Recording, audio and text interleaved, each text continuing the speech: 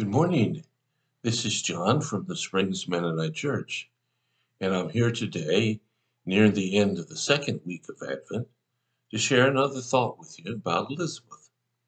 Now, this week, the context for what I've shared has come from Luke chapter 1, verses 5 to 7, and I want to read those again today. In the days of King Herod of Judea, there was a priest named Zechariah, who belonged to the priestly order of Abijah. His wife was a descendant of Aaron, and her name was Elizabeth. Both of them were righteous before God, living blamelessly according to all the commandments and regulations of the Lord. But they had no children, because Elizabeth was barren, and both were getting on into years. Well, yesterday I shared about some of that and how Zechariah couldn't talk as a sign of the power of God. And it's hard for us to relate in the same way that Elizabeth and Zechariah had to, because not being able to have a baby in today's world is not seen as uh, something you've done against God, but it very much was in their day. And so I want to share a passage here now that situation has changed. Luke 1 to 24 and 25 says, "And after those days, Elizabeth conceived, and for 5 months she remained in seclusion. She said, 'This is what the Lord has done for me when he looked favorably on me and took away the disgrace I have endured among my people.'" And then one more passage, Psalm 84:11. "For the Lord God is a sun and a shield. He bestows favor and honor. No good thing does the Lord withhold from those who walk uprightly." The passage in Luke 24 and 25 here reflects how Elizabeth understood this pregnancy. She understood it as God removing the disgrace that she had experienced. Now, I'm thinking the other day there was a thing on the news about a guy who had been convicted and spent many years in prison, and after he died, they proved that he didn't do it. He was innocent of it. And I can't imagine being convicted of something I didn't do and spending many years incarcerated because of that. But here's Elizabeth, who has spent many, many years barren and living the social consequences of that, which was disgrace. And knowing that people were thinking, well, she must have done something. This just doesn't happen unless she's offended God somehow. And then finally, all of that changes with this baby coming, and she doesn't gloat. You know, when we felt like we've been offended or we've been dishonored, and then that proves to be not the case, it's easy to gloat and say, well, I tried to tell you.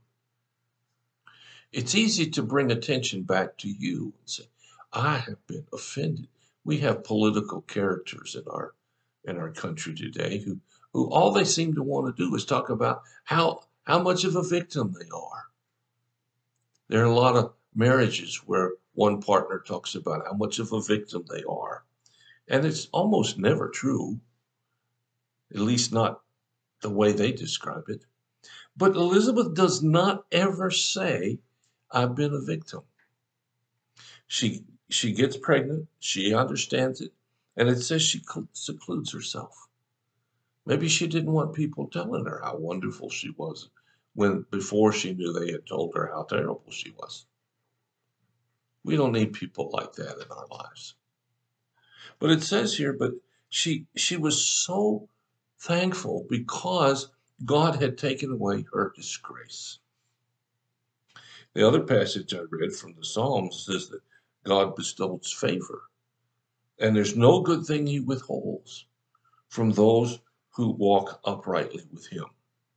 You see, the key here is You have to walk uprightly with Him. Now, if you've chosen to walk somewhere else, okay, that's your decision.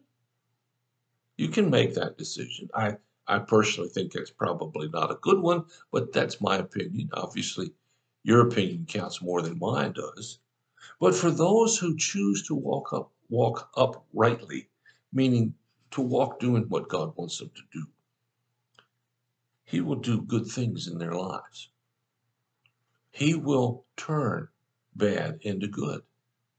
He will heal when there seems to be no way. It doesn't matter whether it happens instantaneously or over a long time.